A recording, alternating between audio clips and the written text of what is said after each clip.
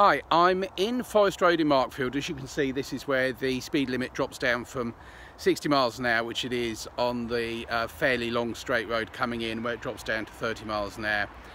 Behind me in the primary schools, not all that far up that road.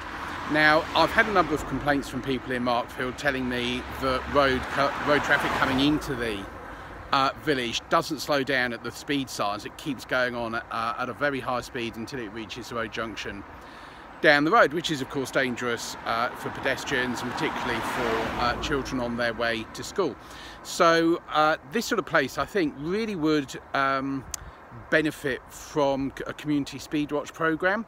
Of course, the Road Safety Partnership is already doing a lot of good work, but we can learn a lot from parish councils and indeed local neighbourhood watch as to where these problem road areas are, and they can benefit a lot from the random visits by Speedwatch in order to catch speeders, and of course word will then spread that the place is being looked after, because let's face it, road safety is important, particularly for young children.